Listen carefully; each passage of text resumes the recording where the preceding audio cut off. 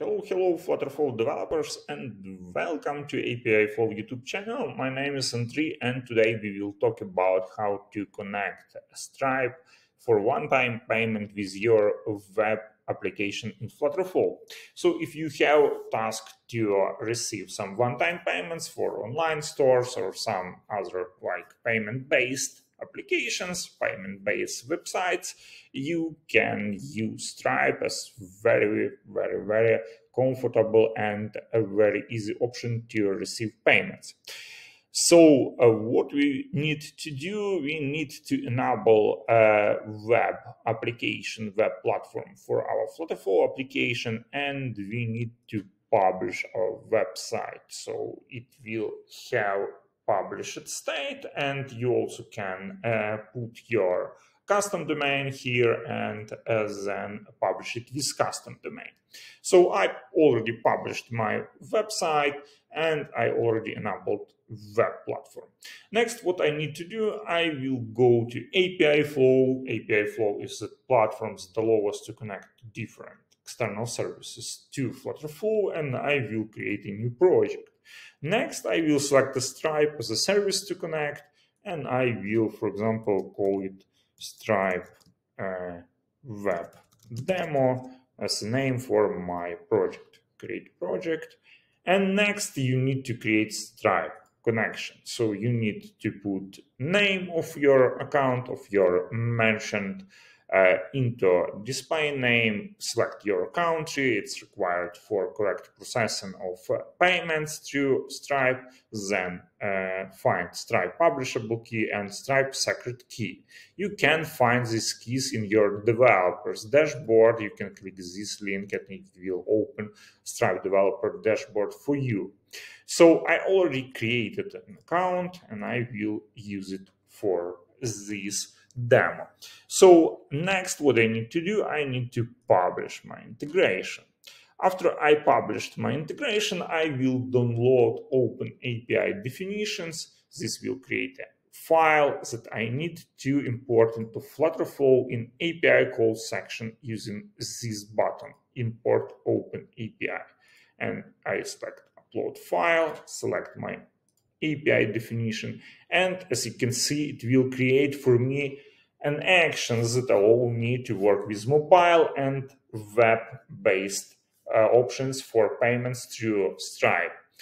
Next, what I need to do for additional security, I need to copy and insert here in headers my authorization header for ApiFlow. I need to save this. This header is a safe option to send requests to ApiFlow, and ApiFlow will route them to Stripe to protect your actual access to Stripe API. So you don't expose any API tokens and you do not expose any additional data in your application. Even if it's protected by FlutterFlow, it's additional security for you. So next, let's follow FlutterFlow Web Setup option, and we have here step one-time Stripe payments manual, which we will follow. So we will create a Stripe session data type. To do so, we go to our data types, click create data type from JSON on this button, and we'll paste a name here and we'll copy a data sample and we'll paste it here. So this will create an object called Stripe session for us, type called Stripe session for us in FlutterFlow, and we have URL field here, session ID and customer ID. Next, go to API calls, create payment link web action, response and test, and select here parses data type, select Stripe session, and save your changes. That's all. This is a first stage, first step of setup for integration of FlutterFlow and Stripe through ApiFlow. From this point, you are able to call Stripe actions to send parameters. As you can see here, it's amount, currency, description, email, name, phone, discount code, CSS URL, and cancel URL. We will talk about these options in a moment when we will start to integrate Stripe into our application components.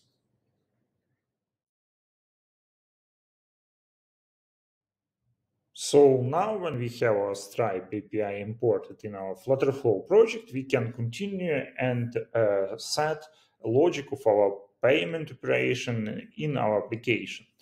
In my project, I created 4 pages. One of them is order page, where I will continue my order submission and actually will proceed to profile page. The profile page, we ask our customer to provide some personal data to submit it for this order, and this button will actually create a payment in Stripe through ApiFlow. And we have 2 pages, one of them called success page and another one is called failure page.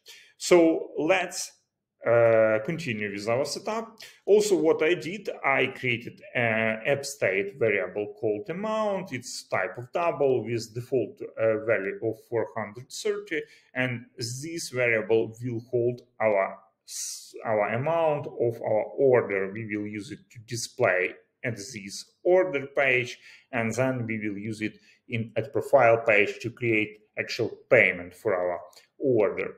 So here, when our customer click submit order, we will just simply navigate to a profile page, and that's all. We don't do anything else here.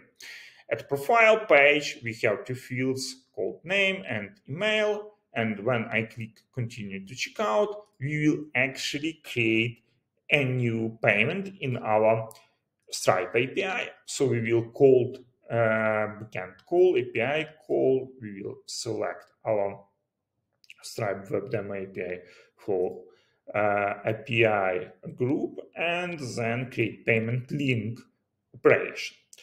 Next, we need to set our variables. So we set amount. We will use it from app state. You can use it from some different parameters if you need. Next, we need to set currency. Currency is ISO 3-letter code for your currency. I will use United States dollars. Next, we need to provide some description. For example, I will call it order payment. You can use some name of product or some other like a description. So this will allow us to have a readable description for our order. Next, we need to bind email option. Email option will be bind to email address field, and name option will be bind to our widget state name field. Next, we can provide phone and discount code. I don't use phone or discounts in my project, but you can use them. Next, 2 required options is success URL and cancel URL. So where to get these options? As you remember, we already published our application. So we have this application domain, application link, and you also can bind a custom domain. I will use some generated by FlutterFlow domain. And here we can find our success page and our failure page as well. So I will copy this link, will go to my application, my action, and here in parameters, I will set success URL to my success page and cancel URL to my failure page.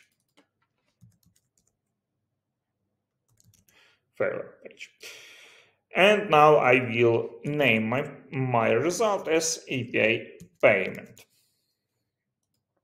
Okay, great. Now when our action is successfully completed, we need to redirect our customer to Stripe payment page. So we will use launch URL option, a launch URL action, and we will use URL from variable. It will be our action output, API payment result, and here we will select as data type. As you remember, we already set our result of our create payment link to be parsed to Stripe session data type. So that's why we can use as data type options, data structure field URL. And this will allow us to open page to complete payment.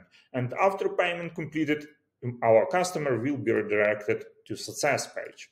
So now we set all logic for our payment. It's very fast, very simple, very transparent, and I will publish my web application and will proceed to testing of my application and will show you how it works in the next section of this video.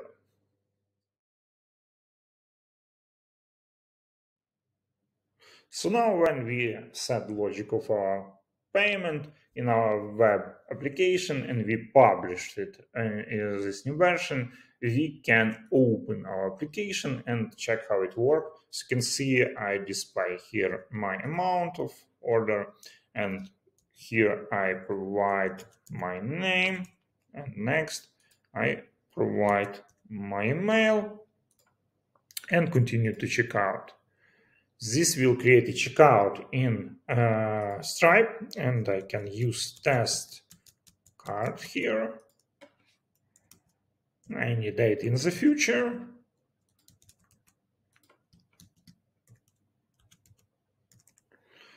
And pay my test payment. So you can see it processed, and I am redirected to my payment confirmed page, payment success page, and that's great. Here we can see result of our operation, and as you can see, everything works as expected. Our Stripe payment, like in my case, it was payment to your test account, but you also can switch it to production anytime. It was completed, and we provide very simple and very straightforward experience for our customer to pay for some goods or any other services. So I hope this video will help to develop required features for your application. Thank you for your attention and have a nice day.